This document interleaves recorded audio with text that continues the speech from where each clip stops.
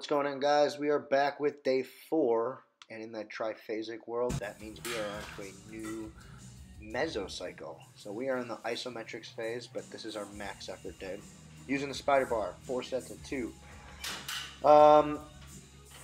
My math was off, so this was actually lower than I thought, so I was kind of disappointed at first. Took 4 sets of 2 at 520. These moved well. I'm giving myself a cushion.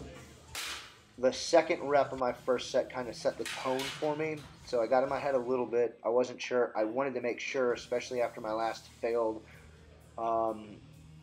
squat day with the safety squat bar, that I nailed these. My second reps on all of my sets were a lot slower and a lot more unstable than I would have liked them to be.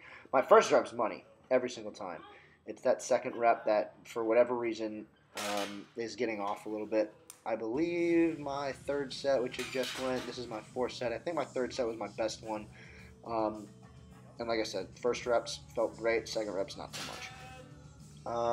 On to deadlifts. So by the time we were done with squats, I totally forgot that we had a deadlift, and it was a 3x3 with a 3-second hold. This was 405. This felt medium heavy.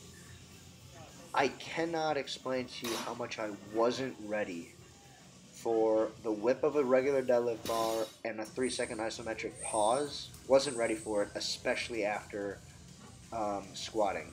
On that first pull, you could see my training partner like rolling around because his back was so pumped up.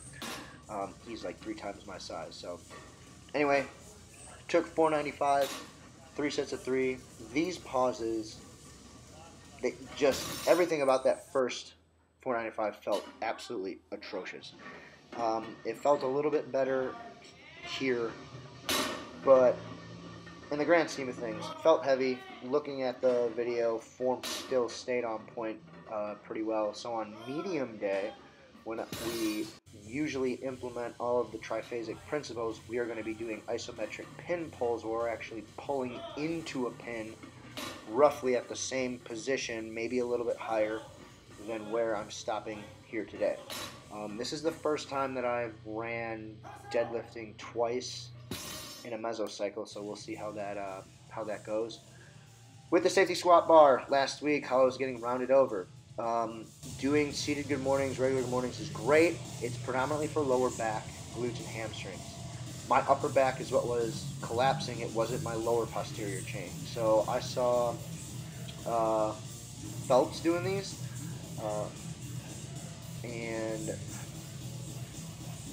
gave it a shot, and he smoked my upper erectors, just absolutely smoked them along with the other muscles of my upper back. Definitely suggest it. I'm not going to talk through this whole set because we did 3 sets of 20 and they were just absolutely brutal. I just urge you guys to give this a try if you have issues with your upper back rounding in squat.